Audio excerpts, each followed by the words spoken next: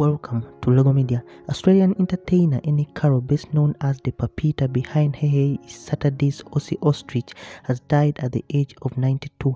He passed away of natural causes on Wednesday, surrounded by his family in his unit at a retirement village in Victoria.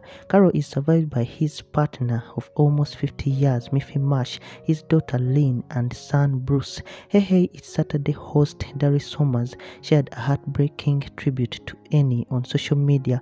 It is with overwhelming sadness I announce the passing of my beloved friend and mentor Ernie Carroll. He wrote, "I am so grateful for Ernie's early guidance of my career. He auditioned me for the hosting role on Cartoon Corner back in early 1971.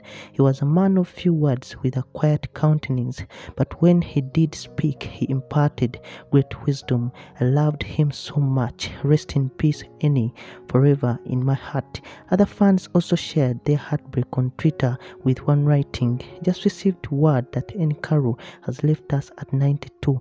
My heart is very heavy right now. Farewell to a very smart, funny and kind man." Sad to hear the passing of Ernie Carroll, a true pioneer and legend who reaches across the early days of TV to the golden years of GTV9. He will be remembered and missed, another one wrote.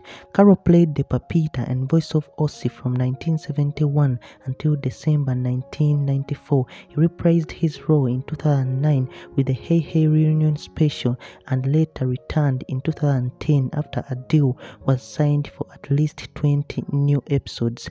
Carroll also worked at Geelong's 3GL radio station in the 1950s before joining a Melbourne television station as a producer for children's television in 1956.